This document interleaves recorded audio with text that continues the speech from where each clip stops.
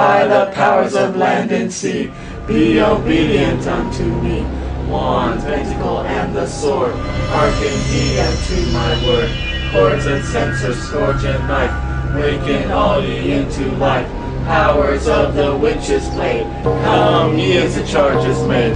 Queen of heaven, queen of hell, send your aid into the spell. I'd like to be able to fly. I'd like to be able to take my broom and say up, and it jumps into my hand and fly away, but I can't get it to do that. Can you get yours to do that? I'd love to be able to wiggle my nose and make my house clean itself. Yeah. One kid said to me, remember a few years ago, a kid said to me, "You're a fat Harry Potter." My name is Bill.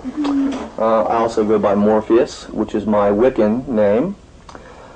I'm a high priest of a Coven of the Goddess Moon and very active in the Wiccan pagan community here in Orlando. I'm also a grandfather, and I'm married to my wonderful wife Nancy, who goes by Danu, and I'm a witch. Witchcraft is the art and science of causing change to occur to our will. Wiccans do believe in God. We also believe in polarity. That means if there's a god, there has to be a goddess. A goddess is nothing more than a female deity. The triple goddess, it is three aspects of the goddess, starting from the maiden, the mother, and then the crone. Wicca and witchcraft is popular with women because, for the first thing, it's a goddess religion. Even though the god is very important in the craft, but it's more focused on the goddess. It's a religion that empowers women, and they are very revered in this religion. Men look up to women and not down on them. Magic is not like anything you've seen on TV, like on Charmed or Buffy or any of those shows. I can't walk through the walls. I've tried several times and hurt myself. I can't snap my fingers and disappear or wiggle my nose like Samantha. But what magic really is a way of believing that you can make your will come to happen. It's almost like a prayer. Magic and spells are like prayers with props. If you've ever blew out a birthday candle and made a wish, you are doing a spell. So in a way, that's a form of witchcraft. It's called candle magic. There's no such thing as white or black magic. Magic is magic. It's the person who wields the magic.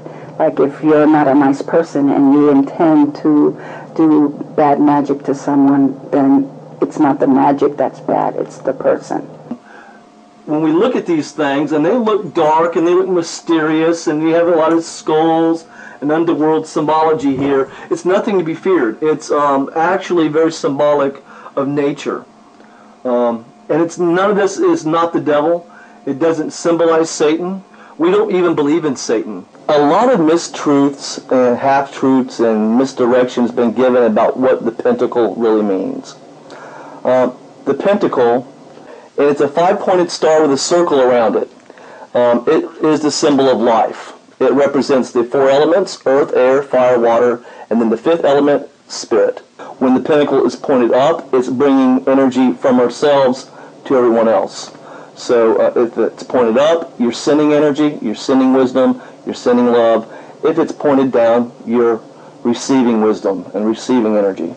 A coven is a group of witches that meet together for the reason of celebrating and worshiping our God and our goddess. A ritual is a form of worship for us. Just like in Christianity, people go to the church and they have a service. Some people, if you're a Buddhist or a Hindu, go to the temple. We have our temple usually in nature.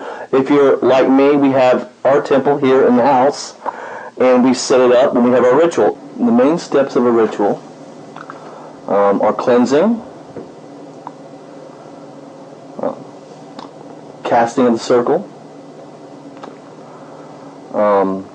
purification of the circle, and purification of the people in the circle, calling on your deities, your goddess and your god, and then doing the working, whether it be a spell, some form of magic, or celebrating a seasonable festival. Our most important rule is called the Wiccan Rede, and it simply states, harm none, but do what you will, but harm none. We don't believe in hurting anyone. We don't believe in animal sacrifices, child sacrifices, hurting anything or anyone, because to us, all life is sacred. Wicca, witchcraft, and paganism is very misunderstood. We're no different than anyone else. We have lives normal, just like everyone else. Very hectic sometimes very mundane, very regular, very boring. The only difference of us is that we worship many of the same holidays you do, but in a different way. Our form of worship is not evil. It's not dangerous. It's very close to nature. We worship and honor nature. And we could be your neighbor. We could be the person in the grocery store next to you. We could be one of your teachers at school. And you really can't tell who we are. And all we ask is that let us worship and express our spirituality the way that we want to, and we will do the same for everyone else.